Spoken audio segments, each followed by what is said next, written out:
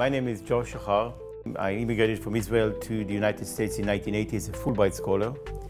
Shortly after my coming, I've started an aerospace military company. Pharmaco-Kinesis is the most exciting concept I've been able to get involved with over my professional life. The aim and the mission statement was not about additional income, because we have enough from our aerospace military. Not about technology, because we have enormous amounts of technology associated with our robotic system, which is probably one of the most sophisticated robotic systems ever created. But it's about the patients. Can we do it better?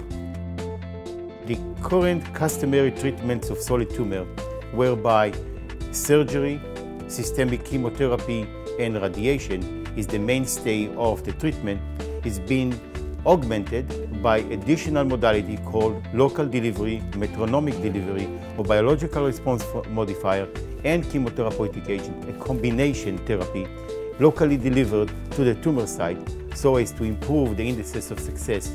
Currently, while treating solid tumor, the amount of intervention and knowledge available to the physician from the patients are periodically and few months apart.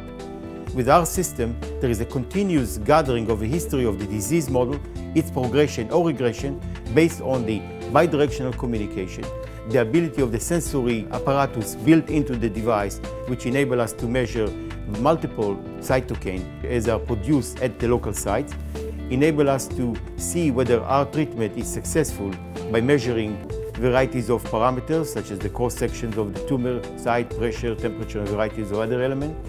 As I stated originally, we know who we work for, and we know that it's not about the money. And it's definitely not about technology, because there is almost a pre-Cambrian explosion in technology in the world today.